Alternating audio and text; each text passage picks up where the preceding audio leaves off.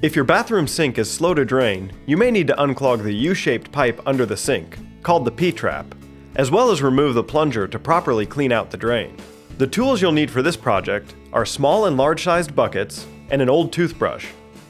In order to have enough working room, completely clean out the area under the sink. The first step is to remove the P-trap. Place a small bucket under the P-trap to catch any water that may still be in the drain. There are two nuts that attach the P-trap to the drain pipes. These are usually tightened by hand. However, if there is a lot of buildup, you may need an adjustable wrench to loosen them. Loosen the nuts and slowly pull the P-trap away from the drain.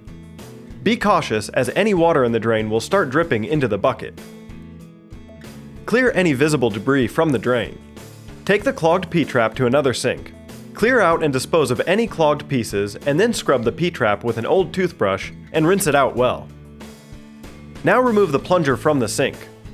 Unscrew the rod attachment from the back of the drain under the sink. Pull the rod out of the attachment. The plunger can now be pulled up and out from the sink basin. Look down through the drain. Even though you may be able to see through, it could still have a lot of hair or particles clogging the drain.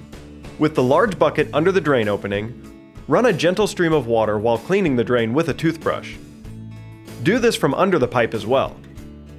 Replace the plunger into the basin, carefully aligning the notched opening to the back of the sink.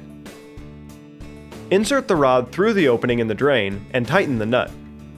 Place the cleaned P-trap back onto the drain pipes and tighten the nuts. With your hardware reassembled, your sink should have no trouble draining. If you have any questions about this process, call Metro Property Inspection at 913-390-9001